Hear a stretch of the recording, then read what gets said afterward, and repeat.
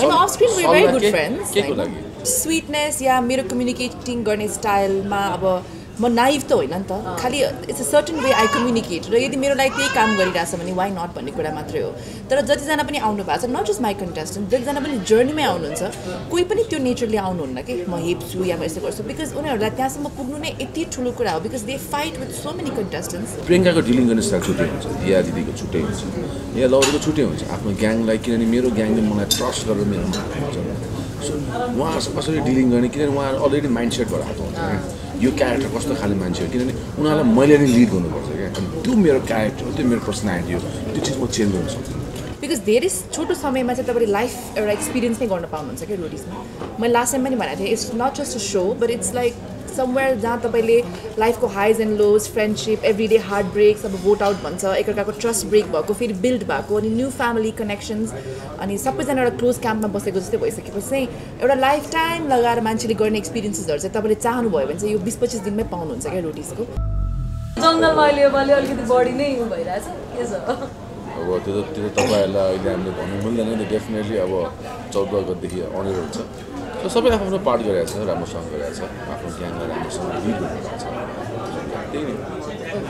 so के पाइन्छ त्यो योपालि वेलकम टु दि जङ्गल भनेर भनिएको छ होइन जङ्गल नै हो जङ्गल पाउनुहुन्छ धेरै जस्तो चितवनको गर्मी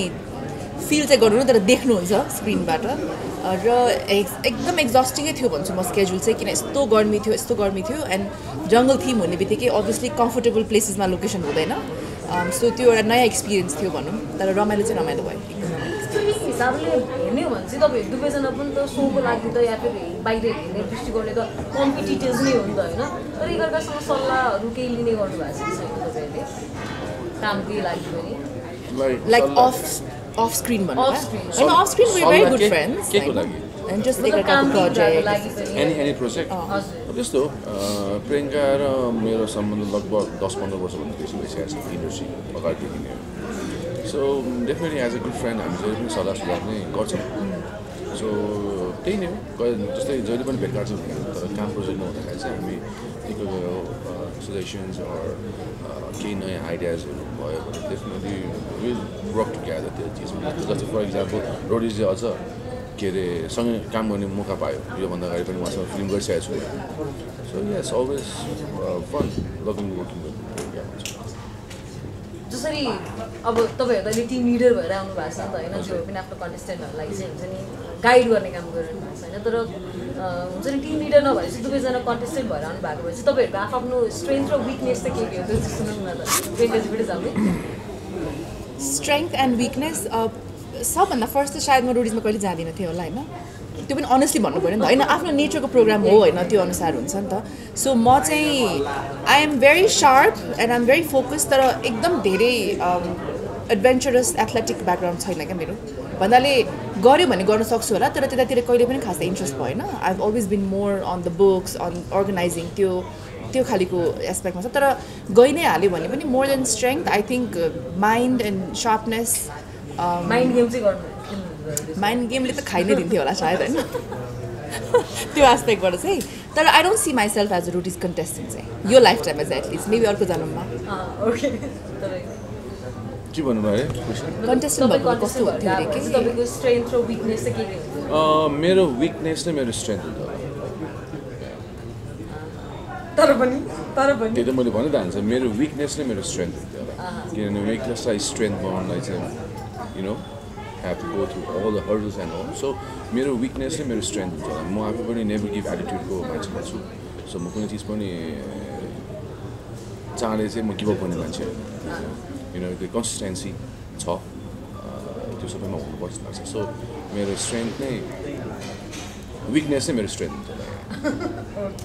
सो रोडिजमा गइसकेपछि तपाईँले आफैले पनि हुन्छ नि धेरै कुराहरू अनुभव गर्ने जस्तै आफैमा पनि रिस पनि अनुभव गर्न पाइरहेको छु भन्ने कुरा पनि उल्लेख गर्नु भएको थियो योभन्दा अगाडि होइन अहिले चाहिँ झन् अब त्यो हुन्छ नि अब अहिले त्यो अब प्याटर्न पनि त चेन्ज भएर आएको छ नि त अब वेलकम टु दि जङ्गल भनेर अलिकति ठाउँ पनि सिनारी पनि अलिकति डिफ्रेन्ट भएको छ होइन के चाहिँ परिवर्तन पाउनु भएको छ त अब आफैमा चाहिँ आफैमा त अब रोडिज त पार्ट अफ माई लाइफ मात्र हो अभियसली रोडिजले गर्दा मान्छे नै चेन्ज हुने चाहिँ होइन तर त्यसले धेरै चिजहरू लाइफमा थप ज्ञानहरू चाहिँ थपेको मैले फिल गरेको थिएँ लास्ट इयर पनि यो इयर पनि बिकज धेरै छोटो समयमा चाहिँ तपाईँले लाइफ एउटा एक्सपिरियन्स नै गर्न पाउनुहुन्छ क्या रोडिजमा मैले लास्ट टाइम पनि भनेको थिएँ it's not just a so but it's like somewhere जहाँ तपाईँले लाइफको highs and lodge friendship every day heart breaks अब भोट आउट भन्छ एकअर्काको ट्रस्ट ब्रेक भएको फेरि बिल्ड भएको अनि न्यू फ्यामिली कनेक्सन्स अनि सबैजना एउटा क्लोज क्याम्पमा बसेको जस्तै भइसकेपछि चाहिँ एउटा लाइफ टाइम लगाएर मान्छेले गर्ने एक्सपिरियन्सेसहरू चाहिँ तपाईँले चाहनुभयो भने चाहिँ यो 20-25 दिनमै पाउनुहुन्छ क्या रोडिजको सो त्यो लास्ट सिजन पनि फिल भएको थियो यो सिजन पनि फिल भएको थियो and obviously that helps you grow as a person नयाँ चिजहरू सिक्नुहुन्छ you become visor I think you become more humble अरूको लाइफको स्ट्रगल्सहरू देखेर अरूको एक्सपिरियन्सेसहरू सुन्दा अनि आफ्नो पनि सेयर गर्न पाउँदाखेरि यु लर्न मेनी थिङ्स जस्तो लाग्यो त्यो लास्ट इयर पनि भएको थियो त्यो इयर पनि भयो मेरो लागि चाहिँ it was a very humbling experience तपाईँमा चाहिँ केही परिवर्तन जस्तो रोडिजसँग मेरो चौथो सिजन चलिरहेको छ डेफिनेटली प्रियङ्का भने जस्तो एभ्री सिजनमा नयाँ नयाँ चिजहरू एक्सपेरिमेन्ट गर्नु पाइन्छ नयाँ कम्पेसन हाम्रोबाट पनि उहाँले के धेरै कुराहरू सिक्नु पाइन्छ र उहाँकोबाट पनि हामीले धेरै चिज सिक्नु पाइन्छ किनभने उहाँहरू त नेपाल अल ओभर नेपालबाट आएको हुन्छ डिफ्रेन्ट पर्सनालिटी डिफ्रेन्ट इन्डिभिजुअलको क्यारेक्टर्सहरू हुन्छ सो कतिवटा चिज चाहिँ हामीले उहाँहरूकोबाट सिक्नु पाउँ जस्तो लाग्छ हाम्रोबाट सिक्नुभन्दा पनि उहाँहरूकोबाट जुन चाहिँ एक्सपिरियन्स छ त्यो चाहिँ सिक्नु पाउँदा चाहिँ एकदम मलाई खुसी लाग्छ भनौँ न इन्टरेक्ट गर्नुलाई उहाँहरूको आइडियाज उहाँको भिजन किनभने उहाँहरू हामीभन्दा धेरै यङ पनि हुनुहुन्छ सो युथको त्यो यङको जुन चाहिँ भिजन हुन्छ सो धेरै सिक्ने मौका पाउँछ एज अ ग्याङ लिडर मलाई चाहिँ आफ्नो कन्टेस्ट सर्टमा पनि अब सेन्सरसिपको गालीको हुन्छ नि त्यो म्युजिक वर्ड्सहरूको कुराहरू आइरहेको थियो होइन जस्तै आफ्नो काम गर्ने उसमा चाहिँ क्रममा चाहिँ हुन्छ नि आफ्नो कन्टेस्टेन्टहरू हुन्छ नि टिमकै व्यक्तिले चाहिँ गर्दाखेरि चाहिँ तपाईँको मुखबाट चाहिँ कुनै अशब्द के अरे असभ्य शब्दहरू चाहिँ निस्किएको छ कि छैन त्यो त यो जुनीमा निस्किँदैन होला आम not that kind of a person सबैजनाको आफ्नो नेचर पर्सनालिटी हुन्छ र हरेक सिचुएसन सर्कमस्टान्समा तपाईँले कसरी रियाक्ट गर्नुहुन्छ भन्ने कुरा चाहिँ सबैजनाको डिफ्रेन्ट हुन्छ आम अ भेरी काम पर्सन ओभरअल पनि र अन्डर प्रेसर चाहिँ म झन् काम हुन्छु कि मान्छे चाहिँ अन्डर प्रेसर अलिकति स्ट्रेस्ड हुन्छ म चाहिँ अन्डर प्रेसरमा आई बिकम मोर काम अनि मोर फोकस्ड हुन्छु सो त्यो मेरो नेचर नै होइन सो त्यो देखिनु हुँदैन मबाट चाहिँ आम नट द्याट काइन्ड अफ तपाईँले मुख छाड्नु नै भयो भने चाहिँ तपाईँले एकदमै बढीमा बढी के शब्द प्रयोग बाँदर गोरु त्यति नै हो अघि नै अब सेन्सरसिपको तपाईँलाई त झन् प्रश्न नै आएको थियो होइन होइन मलाई प्रश्न आएको छ त्यो प्रश्न तपाईँले पनि सोध्नुभयो ठिक छ मैले भने नि सबैको आफ्नो क्यारेक्टर हुन्छ एउटा इन्डिभिजुअल पर्सनालिटी हुन्छ जस्तै प्रियङ्काको डिलिङ गर्ने स्टाइल छुट्टै हुन्छ दिया दिदीको छुट्टै हुन्छ या लौरीको छुट्टै हुन्छ आफ्नो ग्याङलाई किनभने मेरो ग्याङले मलाई ट्रस्ट गरेर मेरो हुन्छ सो उहाँहरूसँग कसरी डिलिङ गर्ने किनभने उहाँहरू अलरेडी माइन्ड सेट भएर आएको हुन्छ यो क्यारेक्टर कस्तो खाले मान्छे हो किनभने उनीहरूलाई मैले नै लिड गर्नुपर्छ क्या अनि त्यो मेरो क्यारेक्टर हो त्यो मेरो पर्सनालिटी हो त्यो चिज म चेन्ज गर्न सक्छु बुझ्नुभयो त्यसैले त त्यही चिज मन परेर त मेरोमा आउँछ नभए त मैले उहाँलाई निचा देखाएर अरे यो बिपी लाग्ने भने त उनीहरूलाई त्यही चिज नै मलाई लास्टमा भनेको थिएँ क्या औँ दाइको त्यही चिज चाहिँ मलाई ब्लेसिङ भयो भनेको छ क्या आशीर्वाद भयो भनेको छ क्या माइट बी फ्युचरमा तपाईँलाई थाहा हुन्छ किन चाहिँ मैले त्यो गरेँ त्यो प्रेसर हामीलाई यति धेरै हुन्छ बुझ्नुभयो हामी सबै ग्याङ लिडर्सहरूलाई सो त्यो चाहिँ मेरो एउटा क्यारेक्टर हो बिङ अ ग्याङ लिडर एउटा पर्सनालिटी हो त्यसलाई चाहिँ नराम्रो चिजले जज नगरिदिनु यदि त्यो चिज नराम्रो भएको त मेरोमा किन के अरे मेम्बर्सहरू आउँथ्यो त उनीहरूलाई त्यही चिज नै मनपर्छ क्या सबैलाई त्यही चिज मनपर्छ भन्ने छैन तर या त्यो ल जस्तो लाग्छ मलाई कसैलाई तपाईँको बोली नमन परेर या फेरि कुराकानी मन नपरेर कोहीसँग झगडै परेको यस्तो म तपाईँलाई कुरा भन्छु सबैजनाले मलाई मन पराउँछ भन्ने पनि मलाई लाग्दैन होइन जतिजनाले मन पराउनुहुन्छ म त्यसमा खुसी छु होइन किनभने मलाई पनि सबैजना मन पर्दैन नि त सो द्याट्स ह्युमन नेचर भन्छु म चाहिँ राइट जतिजनाले म सपोर्ट गर्नुभएको छ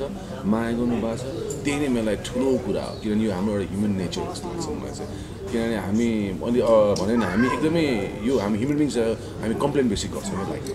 यो भएन त्यो भएन त्यो भएन त्यो भएन भन्दाखेरि चाहिँ रादर देन कम्प्लेनिङ हामी त्यसलाई चाहिँ कसरी राम्रो चिजले च्यानलाइज गरेर अगाडि बढ्नेतिर लाग्नुपर्छ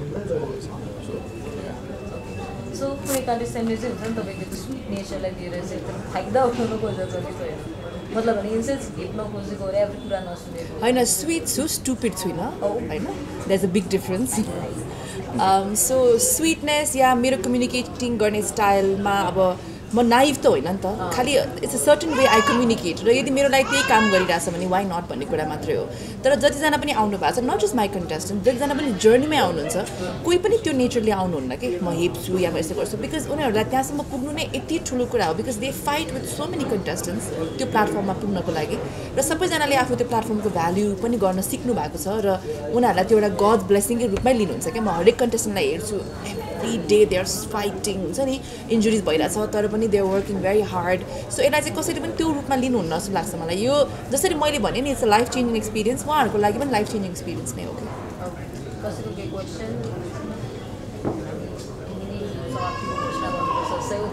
जाँदै अब त्यही नै हो दर्शकलाई आह्वानै गर्नु पऱ्यो होइन हेर्नको लागि होइन के भन्न चाहनुहुन्छ त्यो रोडिजलाई लिएर तपाईँको आफ्नो जर्नीलाई लिएर फर्स्टदेखिबाट अलिकति हुन्छ नि यो अहिले अब प्रिमियर हुँदैछ छिटै नै होइन त्यहाँसम्मको जर्नीलाई रिमेमराइज गरेर के भन्न चाहनुहुन्छ ओके म के भन्छु भने रोडिज चाहिँ सबैजनाले हेर्नै पर्छ म भन्दिनँ क्या बिकज सबैजनाले हेर्नु पर्दैन if it's something that interest you किनभने रोडिजको पनि एउटा सर्टन निश मार्केट छ एउटा अडियन्स छ not everybody will like adventurous sports र यस्तो खालेको जनरको एडभेन्चरस गेम होइन सो तपाईँहरूलाई चाहिँ ट्रेलर हेर्दा या हाम्रो इन्भल्भमेन्ट हेर्दा कतिजनालाई अनुपजी मनपर्छ होला कतिलाई मन हुन्छ लौरी मनपर्छ होला दिया हुनुहुन्छ रेमनजी हुनुहुन्छ अनि जस्ट हाम्रो कम्बिनेसन मनपर्छ होला या त रोडिज जसरी चलिरहेको छ हाम्रो सो रनर्सको काम मनपर्छ होला सो त्यो मनपर्छ भने चाहिँ आई थिङ्क सिजन 6 चाहिँ बिगर देन सिजन 5 पनि भएको छ in terms of task in terms of difficulty and in terms of सोको ट्विस्ट एन्ड टर्न्स कि यतिसम्म बिगर भएको छ कि एभ्री डे हामी सक एन्ड सरप्राइजमा घर फर्किन्थ्यो कि ग्याङ लिडर्सहरू नै बिकज त्यो लेभलको ट्विस्ट एन्ड टर्न्सहरू पनि छ यो सिजनमा so it's very exciting entertaining यदि यो तपाईँको जनर हो भने चाहिँ पक्कै पनि हेर्नु यु वन्ट बी डिसपोइन्टेड चाहिँ भन्न चाहन्छु it's a very fun season यसपालिको चाहिँ सो त्यही नै हो रोडी सिजनलाई